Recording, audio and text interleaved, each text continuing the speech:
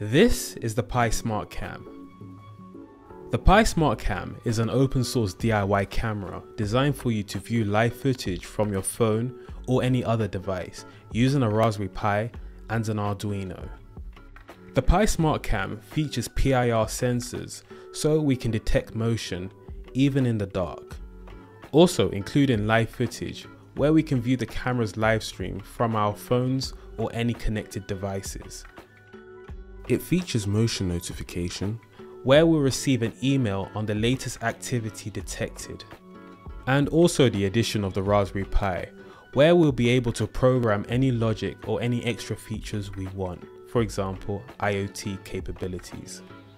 The camera can be used as a home camera, or it can be used to let you know who's at the front door, whether you're expecting a parcel delivery, or it can even be used as an outdoor street view camera. But that's not all. The Pi Smart Cam includes an Arduino, meaning that we can add additional sensors and components such as an IR sensor, a doorbell chime, and more, where the Arduino will act as the dedicated microcontroller for handling sensory data such as the motion detected. Lastly, this project is also backwards compatible with the previous camera builds, some including a rotating motor, face recognition, and even a door lock mechanism. This video's outcome is to provide you the building blocks to expand and create your own Pi Smart Cam, whereby if you wish you can also incorporate face recognition or object detection from the previous Pi Smart camera builds. By the end of this video, we'll cover how to build your own Pi Smart Cam, how PIR sensors work, how Arduinos communicate with the Pi, and lastly, how to send motion notifications to your email when the Pi Smart Cam detects motion. Hi, my name is Eben. I cover DIY projects on my channel, ranging from robotics to blockchain technology. Thank you to Make Magazine, and well, let's begin.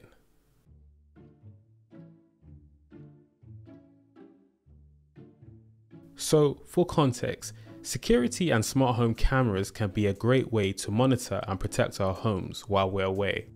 Whether you find yourself wondering who's at the door or wanted to check up on your favorite pet while at work, a smart security/home camera can be an effective solution.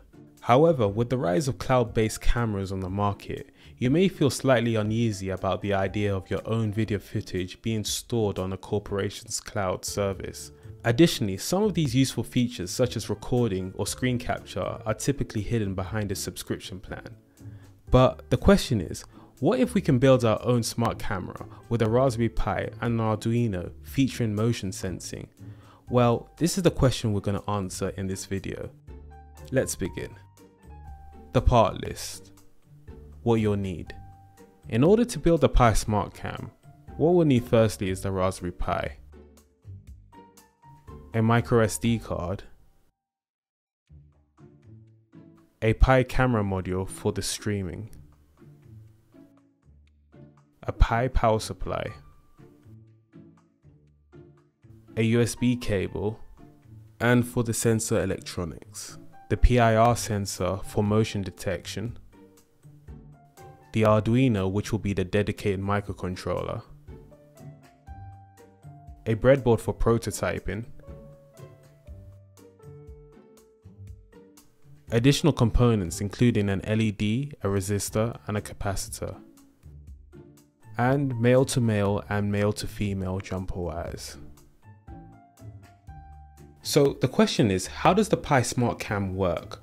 Well, let's break it into the two main block components, being the Pi camera stream, which captures live footage from the Raspberry Pi, which can be viewed on your mobile devices, and the motion sensor, which consists of the Arduino and the PIR sensor. So starting off with the Pi camera stream, this consists of a Raspberry Pi and a Pi camera module. The Pi camera stream captures live footage from the Raspberry Pi camera module and uses Flask, a Python web framework, to create a stream whereby any device connected to the same network can view the camera stream. Flask provides the bridge between Python and HTML web pages, which support Motion JPEG. Essentially, the stream we view on our devices is a sequence of independent JPEG images in a video compression format known as Motion JPEG or MJPEG. Motion JPEG is widely used in security IP cameras, and this technology is what we'll use for our Raspberry Pi camera stream. Devices connected to the same network as the Raspberry Pi would be able to visit the stream and view the live footage via the Flask web application on the Raspberry Pi IP address. You can view the previous tutorial being the Pi camera stream, which goes into the theory in more detail. This project builds up on that theory, almost like a part 2, but with a difference. And the difference is we'll make this camera smarter by adding a sensor, which in this case is a PIR motion sensor. But what is a PIR sensor? PIR sensors, standing for passive infrared sensors, are used in a wide array of sensory equipment, from automatic floodlights that turn on when motion is detected to CCTV cameras. In our case, the PIR sensor would act as an additional sensory to the camera, making the camera detect motion or the presence of a human within the sensor's range, even in the complete dark. This will be great for low visibility areas. And in this case, when a motion is detected or acknowledged, we can then trigger an event via the Raspberry Pi. For example, sending an email, turning on lights, or even triggering other IoT connected devices. But instead of using the Raspberry Pi's GPIO pins, we'll offload the reading of the infrared sensory data to a dedicated unit, whereby we can send the final output values to the Raspberry Pi. This as a result gives more processing room for the Pi to focus on the camera stream. And this is where the Arduino comes in. An Arduino is an open source microcontroller which we can program to execute a specific function. For example, turning on lights, controlling a motor, and it's pretty great for prototyping. In this case, the Arduino's purpose is to read the input data coming from the motion sensor and convert it to a digital output. For example, the value of high or 1. The output value representing the motion detected is then sent from the Arduino to the Raspberry Pi via USB serial communications. With this setup, whenever the PIR sensor senses a change and detects motion, being the event, for example, we walk past the PIR sensor, the microcontroller sends this value to the Pi to trigger an action. And in this example, it can be a network related action such as sending an email, triggering a light, or an alarm. Offloading the processing to the Arduino as a result helps not degrade the performance if we wish to add more sensors, or even if we wish to implement a more processing intensive feature like face recognition. Right, that's the theory out of the way. Well, let's build. Assembly of parts. The build process. The following block diagram outlines the two main components which make up the Pi SmartCam. We'll start off building the Arduino motion sensor. How this works is anytime the PIR sensor detects motion, the LED lights turn on. The following shows the PIR sensor schematic that we'll be prototyping on the breadboard. We'll start off connecting the Arduino Nano to the LED. We'll then connect the PIR sensor with the middle output pin connected to digital 8 on the Arduino.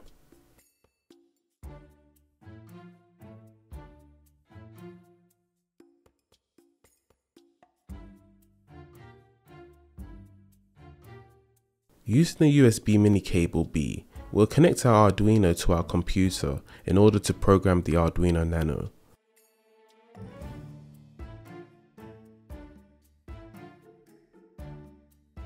Once connected, if you haven't already, you can download the Arduino IDE in order to program your Arduino Nano. The following shows the code we'll use to program the Arduino Nano to accept inputs from the PIR sensor, which you can find in the Pi SmartCam GitHub repo. In a nutshell, the Arduino reads the input readings coming from the PIR sensor on digital pin 8. In the setup, we'll configure the pins making pin 8 an input to read data. The loop runs consecutively during the Arduino's runtime, where in the loop, if the PIR sensor detects motion, i.e. the current state is different from the previous state, we'll write the value of 1 to this serial, whereby the value of 1 represents motion detected. Once uploaded, we can verify that we're all set up by viewing the serial monitor. You should be able to hover your hands in front of the sensor and view the value of 1 appearing on the monitor, whereby in this case your movements represent motion detected.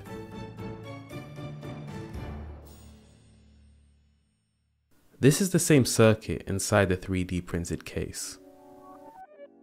As mentioned, this project builds on the top of the previous DIY camera stream tutorial, including the dependencies we installed. If you're new to working with a Raspberry Pi, you may want to explore the previous tutorial for background knowledge. We'll now move on to how to make the Arduino communicate with the Pi, sending the motion detection output values over. Given that you're already set up with the previous dependencies installed, we'll verify that the camera module is working. Firstly, we can enable the camera module by opening a terminal window and typing the following: sudo raspberry config.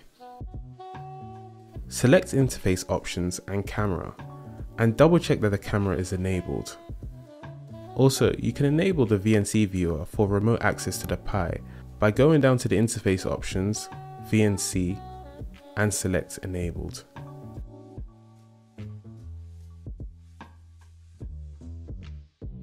We can now verify that the camera module works by taking a picture by entering the following command. This will take a picture and store this on the desktop as image.jpg. If you see this image, your camera module is connected. We'll now fetch and update the following packages.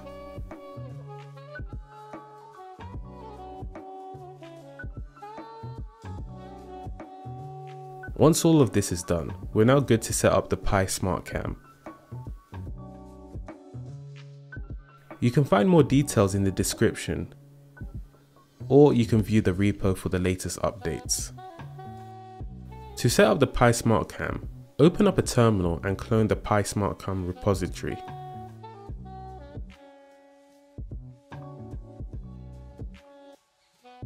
The following would be installed in the Pi directory.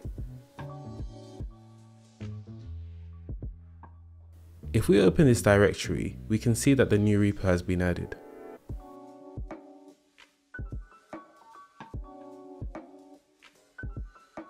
The following provides a brief overview of what you'll see in the PiCam stream repo. We can navigate to the examples directory and view the video streaming Python application.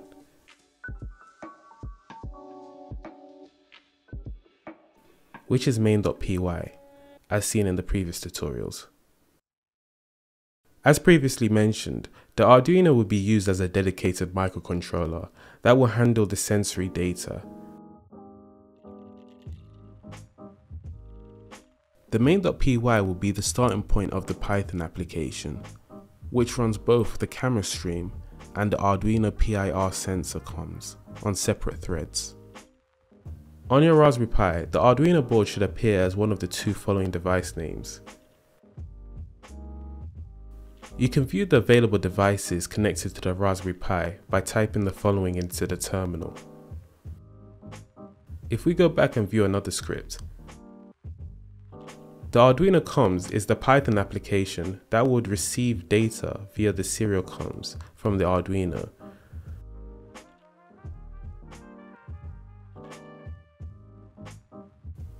Having a look at the code, the Python application output seen in the terminal would print the value of 1, where 1 represents when the PIR sensor state is high and the motion has been detected. We wait for any incoming data from the Arduino via serial communication. If the value of the data coming from the Arduino equals 1, we will trigger some action. And this action can be anything we want it to be. For example, an email notification, an alarm trigger, or activating any connected devices. So in summary, the Arduino reads the input values from the PIR sensor and transfer the data to the Raspberry Pi via serial communication. Right, we've now got the Pi SmartCam fully set up, which includes the Pi livestream and the PIR sensors working together. In the terminal, we can simply start the whole program by running the main.py Python script. As you can see here, we can view the camera stream. And notice how the LED turns on when motion is detected. In this example, the program acknowledges the motion, but only sends a notification after a 30 seconds cooldown period. You can find more features on GitHub, including running the camera stream automatically on boot up. Now the next section is optional, and this is building the 3D printed case for those who are interested. The 3D parts consist of a lens where the PIR sensor and camera modules are mounted. This also includes a base and the same for the breadboard. And once again, you can find the latest updates on the repo with the individual .stl files required in order to build this example. If you work on any improvements to this design, feel free to contribute to the repo. The Pi SmartCam can be configured to receive an email notification with the attached screenshot of the event or motion detected. To implement email notification, the following variables will need to be configured. You can find this in the main.py, where you can update the variables. But it's always good practice to store sensitive data in a .env file. Also, consider using two-factor authentication on your email, as well as app passwords, so you don't have to store your actual password in plain text. Once done, we can configure the target email we wish to send a notification and the camera frame to. Security of your own data is important, and it's advised to avoid using cameras in compromising spaces. Also, consider looking into adding credentials or encryption if you would like to expose your camera beyond your local network. Building your own Pi Smart camera is a great way to understand how electronics, such as sensors, can interact with the Raspberry Pi.